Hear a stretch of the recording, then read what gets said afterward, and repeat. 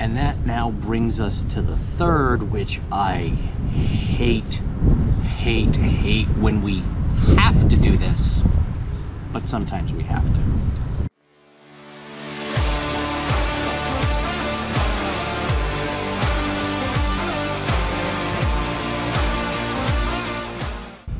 Hey, Jeff Marsace, the Plain English Attorney, and as you can see, we are back in Raleigh at the Mordecai Beverage Company. Going to be meeting up with the Civitan governor for the Eastern District of North Carolina in a little bit. Just hang out with her husband, Kathy, and I have some drinks with them. So I thought, hey, time to make the video. This week, I'm going to talk about 3 types of special needs trusts that we use in our practice. Now let me start by saying the one that we don't use, if at all possible. It just doesn't make any sense to do a testamentary trust for a special needs beneficiary, not with the other options that we have. Now, the testamentary trust is, all right, we're gonna set up a will and it's gonna say, hey, this money's held in trust for the special needs beneficiary, which also means it's going to be overseen and administered by the court for the lifetime of that beneficiary.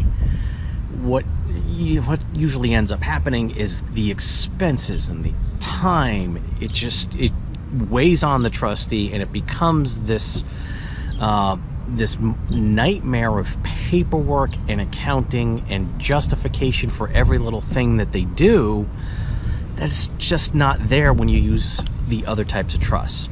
So that's the one we're not going to talk about. All right, so what are the other 3? All right, well, the first trust, it's actually your basic revocable living trust.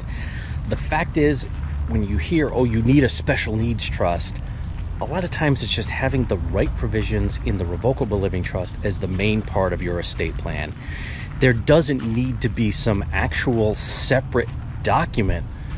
All the provisions that you really need are right in a good revocable living trust, which means, all right, there's a trustee in charge of the money. It's in the discretion of the trustee. The beneficiary is the beneficiary, but they don't have the right to demand anything.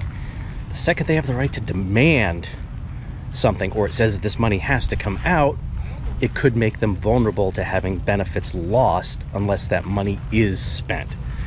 But all of that can kind of be set up in a revocable living trust as the main part of someone's estate plan.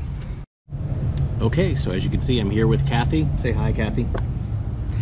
All right, so the second type of trust that we use, which really isn't used as frequently as just having the revocable trust handle it, it's when we do a separate special needs trust. Well, all right, what are the circumstances where we would need a separate special needs trust?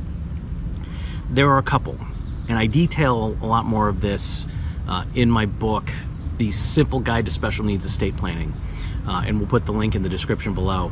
But essentially, it's, all right, if there's someone other than the person doing the planning, which is usually the parents, maybe the grandparents want to leave money for that special needs beneficiary, but they don't want to do it through the parents. Okay, we can set up that separate special needs trust so their inheritance goes directly in. And now any other relative that wants to leave some separate money to help out that special needs beneficiary, they can just put it into the trust, either by gifting or by an inheritance through their own will or trust, so it goes to that trust, and now that's set up for their benefit. Again, with the same principles that I mentioned with the revocable trust, there's a separate trustee in charge of it. They have discretion to use the funds for the benefit of the beneficiary. There's nothing that allows the beneficiary to demand money come out. There's nothing that's set to automatically go out. That's going to help preserve their benefits. Second instance, if for some reason there's going to be enough money in an estate that it would be estate taxable, we can set it up with a separate trustee, not the parents, but a separate trustee they can gift money into the trust, and now the trust can actually buy a life insurance policy that will pay out into the trust, and all that life insurance money is not going to be subject to estate taxes if it's done right. For the professionals out there who understand this stuff, it's kind of using that special needs trust like an irrevocable life insurance trust, an ILIT. So those are the two big situations, and there may be some others, but mainly that's it. Now that means for a lot of the couples we're doing planning for and the individuals we're doing planning for that have a special needs beneficiary, oh no, the grandparents aren't leaving them anything directly, there aren't any other relatives, oh, we don't have an estate that's going to hit over the now 11.7 million. We don't have to worry about that. That's the point. If someone's saying, oh, you need a special needs trust, no, you need the right provisions in a revocable living trust. And that now brings us to the third, which I hate when we have to do this, but sometimes we have to. Okay, so now this next trust, the part that I really hate about this, these are called D4A trusts, and they get their praises sung. Oh, they're so great, they're so wonderful. It's an item of last resort. If you haven't planned ahead, then these might be an absolute necessity, but far better it's planning ahead of time using one of the other two trusts, or maybe both, to secure the money and not have it end up being lost. All right, so what do we exactly mean by that? The way I look at these trusts, it's kind of like saying that Narcan is the best thing ever for drug addiction treatment. No, it's not. It's not. It will help save someone's life if they have an overdose of heroin, which is great. But that's not the point you want to get to. That's not what we're talking about. If you want to actually solve a problem of drug addiction, there are plenty of other treatment things. Yeah, Narcan does some great things to save a life if there's an overdose, but the far better result is let's not have somebody get to the point where there is an overdose. All right, so these D4A trusts, they can be set up if that special needs beneficiary has money. Okay, so that's already a planning fail if the parents left something directly to the child, or they didn't do any planning and they're just a beneficiary because under law they inherited it through intestacy. All right, we can set up a D4A trust. What are the failure points of a D4A trust? Typically the court's going to have to supervise all the expenses, so it's kind of like it being in probate for the rest of the life of the beneficiary, or at least until the money runs out. Okay, what else? It's used to take care of their needs, which if they qualify for benefits like health needs and education and occupational therapy, whatever, there's a good chance that it would be covered under a program anyway. So the money just sits there. And then what happens when the special needs beneficiary finally passes on? It goes to the government. What kind of end result is that? Is that the preferred end result? Or would you rather have the money in the discretion of a trustee that you've picked, who's going to use it for the benefit of the beneficiary to pay for the extras that the programs don't pay for to give them a better quality of life? So when I hear people praising the D4A trust, it's like praising Narcan, which does have a place, but it's not to be praised for solving a drug addiction problem, because it doesn't. It's the last resort. Okay, so what are some of these extras that the revocable trust or the separate special needs trust can take care and pay for a special needs beneficiary that might be beneficial but isn't coming under that health, education, maintenance, and support outline?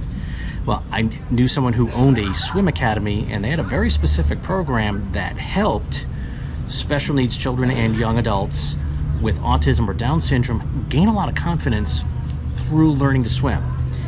That was a phenomenal thing. They saw results across all other areas because of that confidence that they gained.